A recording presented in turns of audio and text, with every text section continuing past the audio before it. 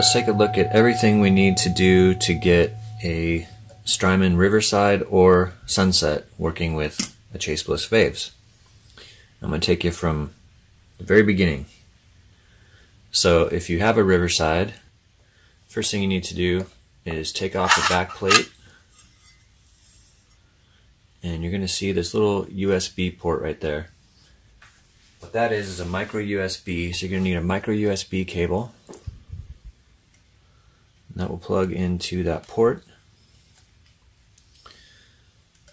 And then what you're going to want to do is supply power to the pedal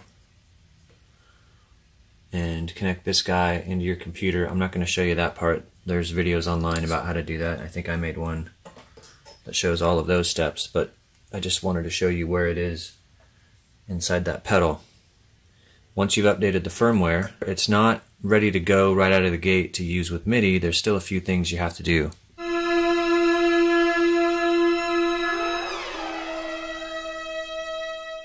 So the first thing you're going to want to do is configure your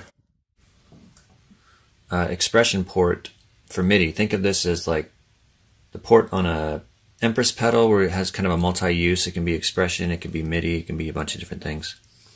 We're going to make this one into MIDI. So first we're going to take the power away, press and hold the favorite, restore power, keep holding until it blinks a few times. Once it stops, you can let go. And then we're going to be looking at this LED. I'm not sure what the default is. It might be red or amber. Let me zoom in a little bit. It's hard to tell what that color is through video, but you can see it lighting up on my hands that they're red. There's green. And these are for different configurations of that port. That one's amber, and that's blue. So we want blue. Blue is MIDI. That's basically that knob just all the way up. So once you have that blue, you just want to tap it one time. It blinks, it power cycles, and now that port is configured for MIDI. But we still need to set the MIDI channel. Faves sends on channel 2, so we need to change this guy to channel 2. So how do we do that? We're going to press and hold the on button at power up. So it's kind of like we just did. Except we're going to press and hold this guy, restore power, blink a few times. Now we're going to be looking at the drive knob. And we're going to be looking at this LED over here. So green is channel 1. Can you see that that's green? Amber is channel 2. Red is 3. And then you get this blinking blue when you get up high, up in here. And what that is 4 through 16. So say you wanted to set this to channel 5. What the blue means is that it's waiting for a program change, much like Chase Bliss pedals do, and it will assign to whatever channel it receives a program change from. So right now, if you wanted to set it to 5, you would plug in a cable and send a program change on channel 5, and that's how you do that. But again, we wanted 2, so going up from the bottom, 1, 2. 2 is amber. And then we're just going to tap it one time and get out. Power cycles. So as you know, on Chase Bliss pedals, you need a TRS cable. This is what ships with the Faves when you order it. And that's because Chase Bliss has to receive MIDI on the ring of the TRS jack. Some other companies, on their TRS jack, they receive MIDI on the tip. So all we're going to need is a standard guitar cable, tip sleeve. And then on your Faves, I've wired this one with a switch where I can choose between tip and ring on the output without opening up. That's complicated. What you want to do is open it up and bring these lights back up. And your little jumper here, if you can see it there, it's set on ring. And what we want to do is remove that and move it to tip. So this is the jumper. And it's on ring when it's bridging the top two. You can see the R. And it's on tip when it's bridging the bottom two. So I'm just going to place this on the bottom two. It's a little bit easier if you use like tweezers or something.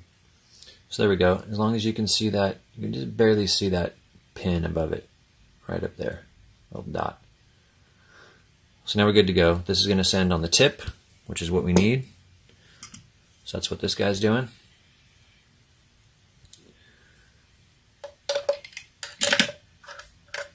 And I'm going to put that into that expression jack that we just configured. So now when I cycle through, you can see the LED over here changing. Well, you kind of can. There we go. What that is it's amber when it's on presets, and it's red when it goes back to favorite mode, which is bank 0, PC 0. So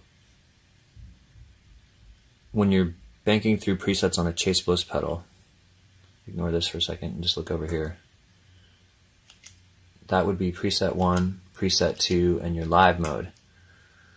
So instead of doing live mode on a chase bliss pedal or on a Strymon pedal, what it does is it goes to your favorite. If you wanted to get to live mode, you have to send bank 0 program change 127. That's how you get a live mode on this guy. This doesn't send 127, of course. So let's see, where are we at?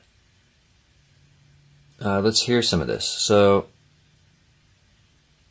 let me walk you through setting up presets, and then we will see what they sound like as we cycle through. So first, let's make our favorite be a bypass, just for the hell of it. Is that weird? Let me set up a bypassed preset just so you can see how this works. This is similar to how Brothers and Condor both save bypass information on the program change. This keeps you from having to send a CC to engage or bypass the pedal, which is pretty handy. So let's set up our first preset as bypassed. Not that you might actually do this, but I just want to show you how it works. And it's also a preset in waiting, so if you engage it bypassed and then you want to access that preset on the next move, you can. So first we're going to set up the preset. Let's make it kind of a mild overdrive.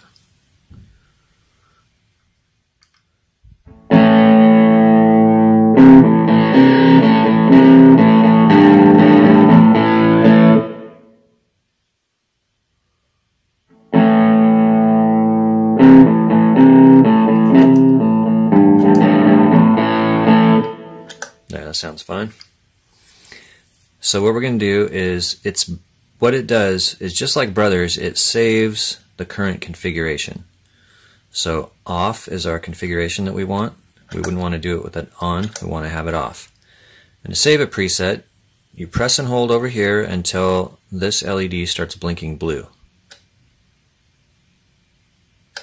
And what it's doing now is it's waiting for us to send a program change. So I'm going to send it with the Faves, and it turned amber, and that's how we know that that preset has been saved. Now when I cycle around, when this turns red, it should bypass the pedal and preset is loaded. So bypassed, obviously, just my clean guitar, and then when I engage, it's going to activate that low overdrive.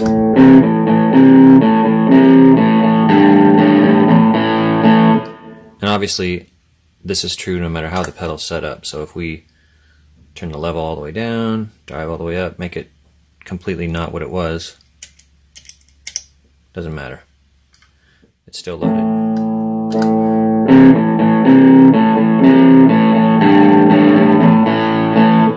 Alright, so let's set up the next preset. let's make this one kind of like what you'd have for like a solo boost or something. Something a little more.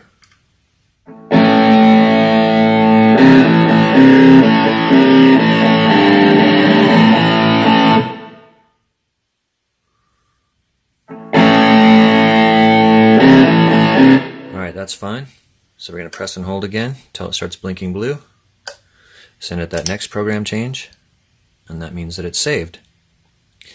And then for that favorite,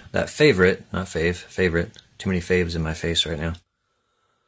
Let's set up, I forget how to save the favorite Strymon pedal. Alright, so that's why I got confused. I went and looked it up, and it was what I kind of thought, where you press and hold the favorite switch for 3 seconds. But that's how we save a MIDI preset now. So let's see if we can save, and what I want it to sound like, just so we know we have something, is kind of a thinned out, high gain.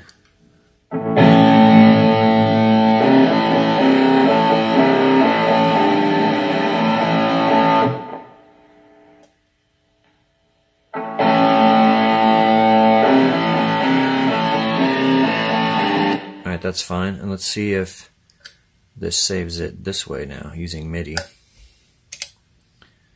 Alright, so it lit up red, so to me that means that it's probably saved. Let's see, let's run these through and see what we get. So, favorite. There's our low overdrive. And then next press will be our higher gain.